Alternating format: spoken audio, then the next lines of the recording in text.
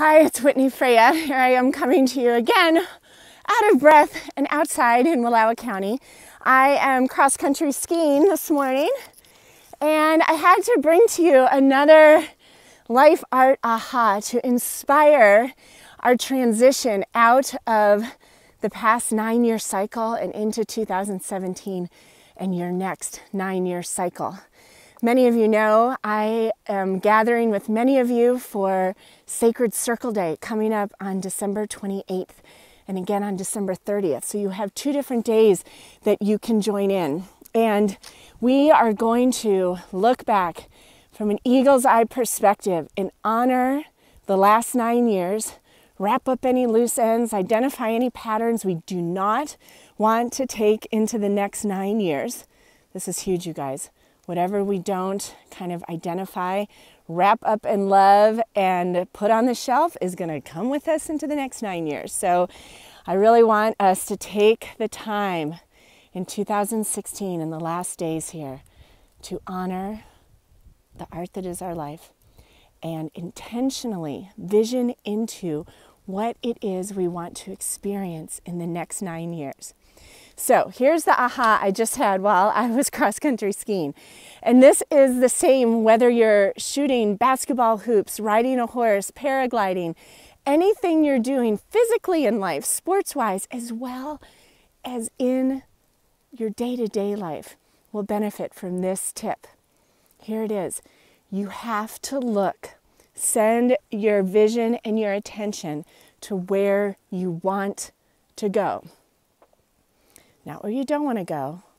When I'm paragliding, I've been told if I look where I don't want to land, that's where I'm going to land. I have to look where I want to land. My middle daughter is a horse girl. She's a rodeo court girl. And if she wants that horse to turn, she has to look first, and then the horse is going to turn with her. So it's the same thing in our life. When you are looking ahead, like when I'm cross-country skiing today, I have to look like 10 feet ahead to not topple over. As soon as I focus my attention ahead to where I want to go, I'm able to ski so much smoother. And it's the same thing in the art that is your life. So this is what we are going to do on Sacred Circle Day. And I want to invite you to join me. Click the link below and read the information. We are going to, you ready? You're going to lie down. You're going to get super comfy. You're going to light your candle, and I'm going to guide you in meditation with singing bowls and sage burning into your most magnificent future. And it's not about imagining how it's going to happen. It's about connecting to how you want to feel. What is the energetic wake you are going to leave in your path the next 9 years? Let's get really clear on that. And that is going to help the universe and everything around you support you. You are going to align with a future reality that you choose. If you don't, life will choose for you. You'll be bombarded by day-to-day activity.